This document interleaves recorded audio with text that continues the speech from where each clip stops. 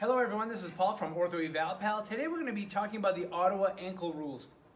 And the reason we need to understand what the Ottawa Ankle Rule is so that it can help you identify and manage a patient who comes in with an acute ankle sprain or some trauma to the ankle. And oftentimes we don't know if we should send them for an x-ray or not. So what you're looking for when somebody has rolled their ankle or injured their ankle is discomfort at the distal lateral malleolus and the posterior to that fibula, okay? So you're palpating that area and 6 centimeters above. You're doing the same thing with the medial side. You go to the medial malleolus, you palpate the posterior aspect and 6 centimeters above that.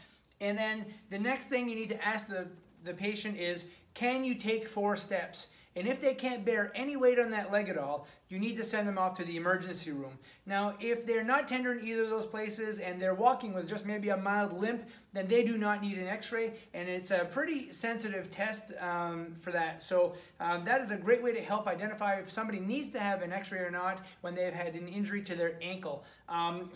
If you have any questions or would like to make any comments, please leave them down in the comment section of this video. And I hope that you like the content, subscribe to our channel, and please like our videos. If you have any questions, get in touch with me at paul@orthoevalpal.com. And if you'd like to listen to our podcast, we're just about at 100 episodes, and we talk about how to evaluate patients better and how to manage them. So if you are interested in doing that, go to orthoevalpal.com on just about any podcasting station such as Spotify or Apple Podcasts, and I hope you enjoy the shows.